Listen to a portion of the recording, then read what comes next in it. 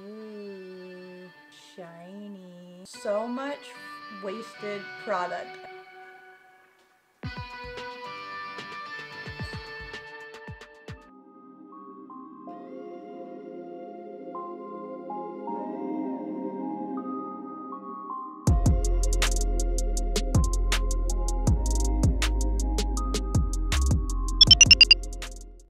What is up, guys? Welcome back to HobbyVolt. My name is Skylar, and if you have clicked on this video, you are curious about the Molotow Liquid Chrome Marker for your model kit, for your Gundam, whatever. We are going to focus on its use as a marker. You can get it in 3 separate sizes. They're all alcohol based, and you can also get a refill, which you can immediately put in an airbrush. To go on that part about it being refillable, I have watched where you can use the refills. You're literally just going to pop off the tip right there with a knife and just go boop, and then you can refill these pens. I will put all the links in the description below. I will put the cost of them and everything like that. This should be right here, yeah. We are not gonna go over the airbrush today. We're just gonna go over the 4mm, arguably what I consider the best, cheapest, easiest way to get a reflective chrome paint job on your model kit, your Gundam, whatever. Alcohol based. Be sure to have rubbing alcohol just in case you get something somewhere, like my hands for one. Make sure you have rubbing alcohol. Unfortunately, because of COVID in my area, we have no rubbing alcohol in any store anywhere, and it's on back order, and I hate it. But anyways, let's not focus on that. Let's focus on why I decided to do this project right here. Long story short, my SD Gundam here, SD Red Ashtray, it got chewed up. It had decals on it right here, and my cat decided to chew on the saber, as Smaug likes to do regularly. I have the MG version of the Sengoku Red Ashtray, and he comes straight from Bandai with an injection mold that is already metallic, which, by the way, if you haven't built this kit yet, I highly suggest it. Look at the back. Like, are you kidding me? He's so cool. I haven't painted him or anything because I just like the way that he looks. Like, he's cool right out the box.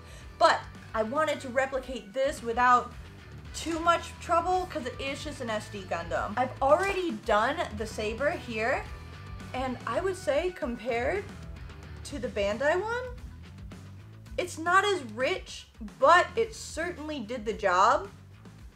This is without a primer, without anything underneath it, directly on the actual plastic. I just cleaned the plastic after it had the adhesive on it, and I mean, come on.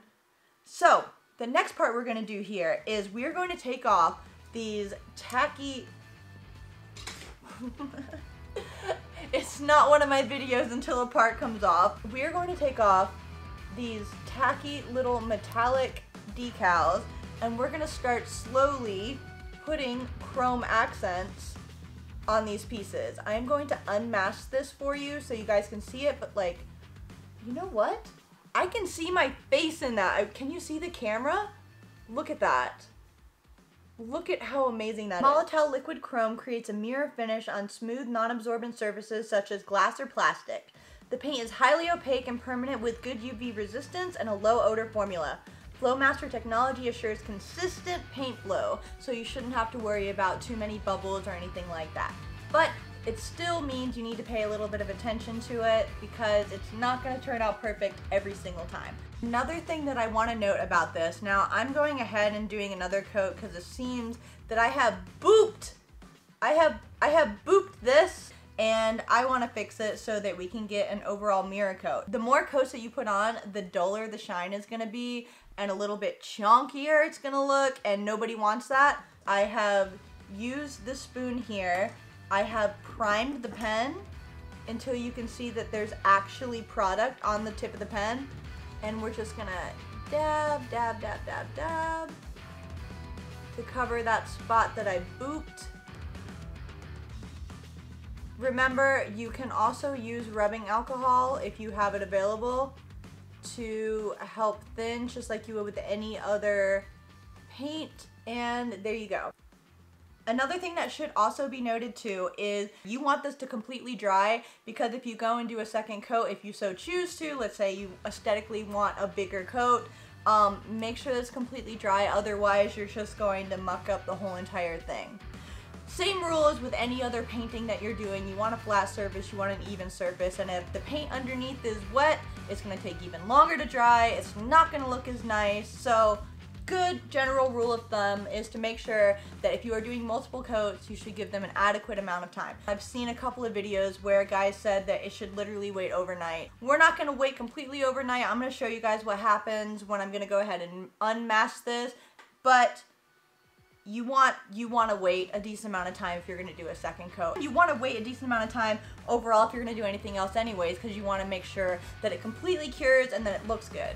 So I'm going to show you guys how to apply it to the actual piece. I would do an over-the-head tutorial shot, but my Sony over-the-head tutorial camera overheated, it died, it's super ancient, so I hope this is good enough. Let's get started. Finished getting rid of all the adhesive off of this.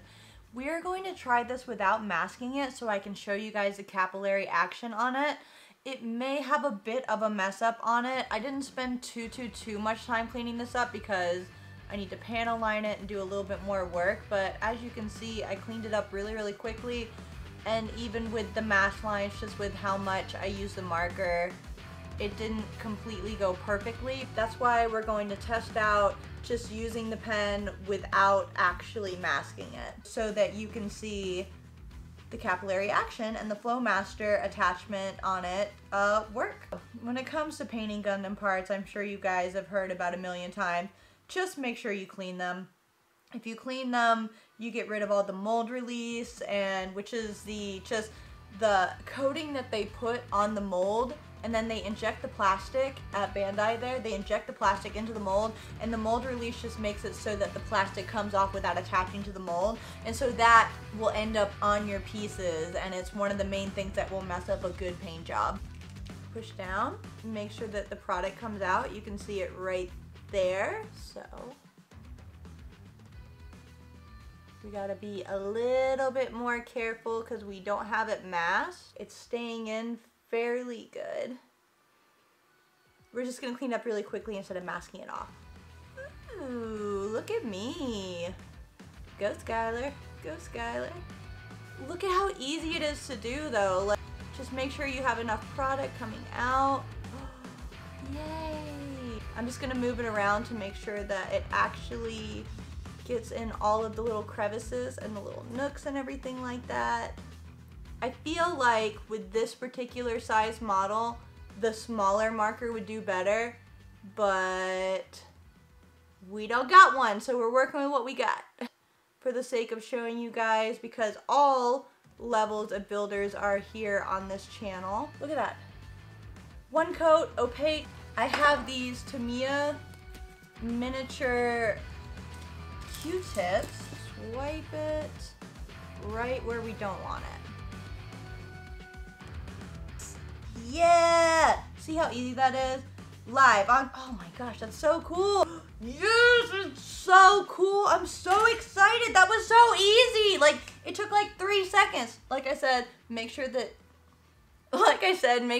the coat's dry, but for the sake of this video, I'm just gonna go ahead and do a couple more coats and we will see what it looks like. And then afterward, we're gonna leave it alone. We're gonna leave it alone. We're gonna end the video. We're gonna leave it alone so it can have a couple more days. Then I'm gonna panel line it and I'm gonna finish the accent pieces on this. You can see without masking it, it still turns out pretty good. I would suggest to mask it just because it gets a little messy, and without giving it a proper day to actually dry out, I'm just gonna leave it alone and not completely clean it.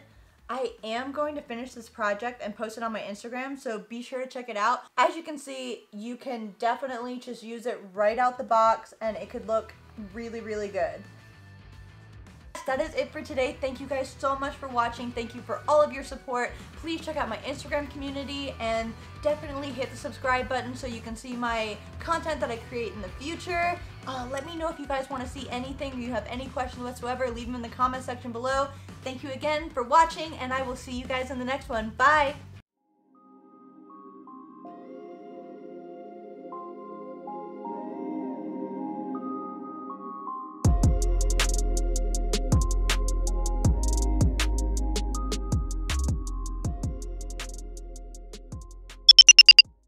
here's another test I did as well. As you can see, this is the primer. This is non-primer. It's just on a regular spoon. You can tell quite a difference using the primer as opposed to not. Some of that has to do with the application process and the number of coats and everything like that, but really, it's really up to you how it comes out. It wouldn't be a bad idea to go ahead and use primer, but it is not necessary. Honestly, it is your creative journey, so whatever you want to do, there is no right and wrong answer. Well, there is right and wrong answers, but who really cares? It's a hobby. I'm definitely going to, on all of these tacky stickers here and everything like that, I'm definitely going to do chrome on these. I'm gonna leave the white alone, I think. I wasn't gonna spray paint this, but now I kind of just want to make all the red weird stickers just chrome. Why is everything chrome?